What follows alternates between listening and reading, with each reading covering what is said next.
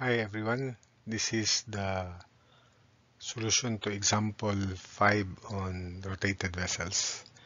Here's the problem.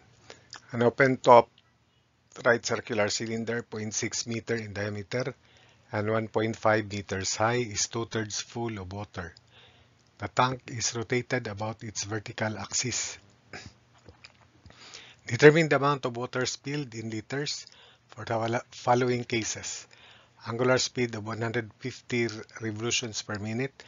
The pressure at the bottom center is 2 kilopascals and angular speed of 240 revolutions per minute. So this is the figure. Let's draw the figure first. Radius 0.3 meter and height 1.5. 2/3 of 1.5 is 1 meter, so therefore this empty depth is 0.5.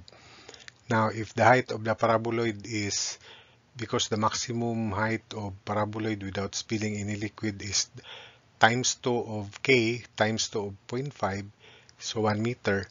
If the height of the paraboloid is less than or equal to 1 meter, then there will be no liquid that will be spilled. There will be no water that will be spilled. If the height is greater than 1, then certain amount of liquid will be spilled. So please be reminded of that. So formula for H is 0.0, H 1.0005589 omega square radius square. So omega in number 1 is 150 rpm and radius is 0.3. So H sub 1 is 1.132 meters. So this is greater than 1, therefore certain volume of liquid will be spilled. Now the analysis, so that's 1.132. The analysis is, because this is air, the volume of liquid or water spilled would be the difference between the volume of this paraboloid with one base and the original volume of air, which is pi 0.3 square times 0.5. So that is, let's solve for the volume first.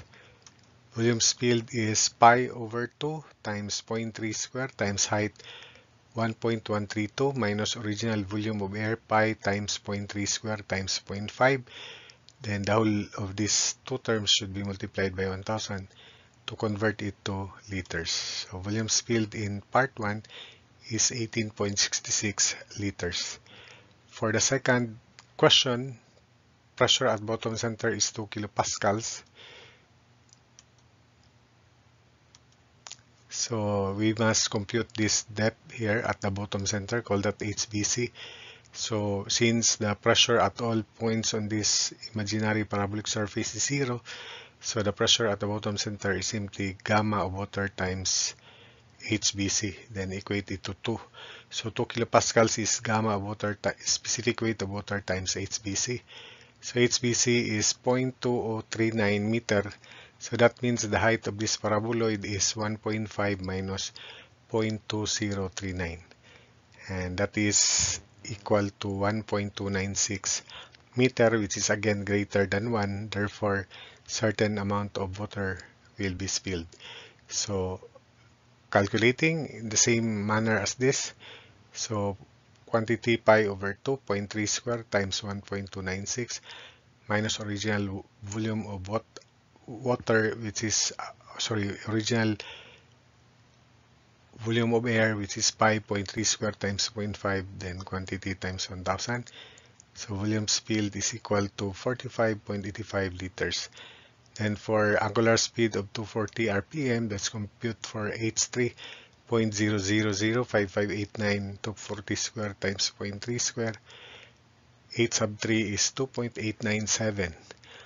So that means it is greater than 1.5. So the imaginary parabolic surface exposes the bottom and it extends beyond the bottom center in the figure shown. So the total height of this is 2.897. So therefore 2.897 minus 1.5 is this height below the bottom. So 1.397. Then we will call the radius here because the final air is represented by a paraboloid of revolution of 2 bases, and we have an available formula for that. Call this R sub 3. So volume final of air minus volume initial, that would be the volume spilled. While the volume final is pi over 2 quantity r square plus r3 square times big H, then minus original volume of air pi r square times k, which is 0.5. So by squared property of parabola, to solve for R3, 1.397 as RT square equals 2.897, the height of this imaginary parabolic surface, as to radius 0.3 square. So R3 square is equal to 0.044 square meter. Take note, this is RT square, it's not RT.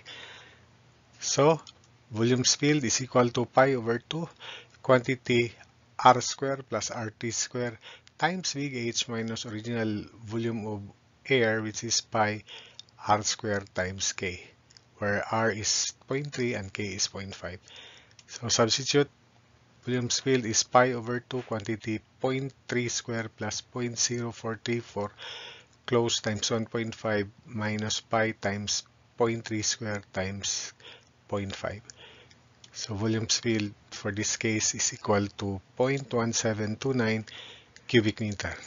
Then times 1000 in liters, 172.9 liters. So that's it. I hope that you were able to follow the solutions.